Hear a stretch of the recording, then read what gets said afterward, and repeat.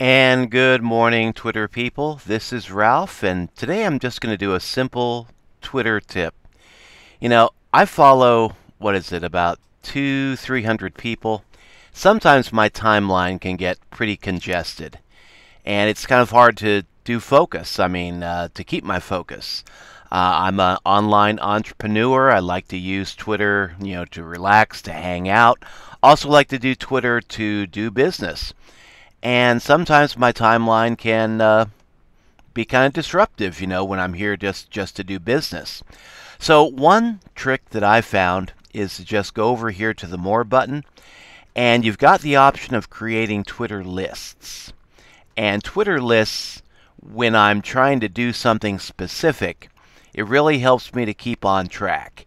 See, when I'm here to be inspired, when I'm here to do business, when I'm here to learn a little bit more about entrepreneurship, I've got this list right here called Great Entrepreneurs. And I can click on that, kind of get my focus back. And here I've got Ray Higdon, Patrick Bet-David, Andrea Waltz, Frank Calabro Jr. He's been pretty active today. And of course, the great Elon Musk. So, and I've got more people than that there. But yeah, whenever I want to get focused on entrepreneurship and I don't want to have to be scrolling through my timeline, I just go to my Twitter lists, and you can create your own list pretty easy.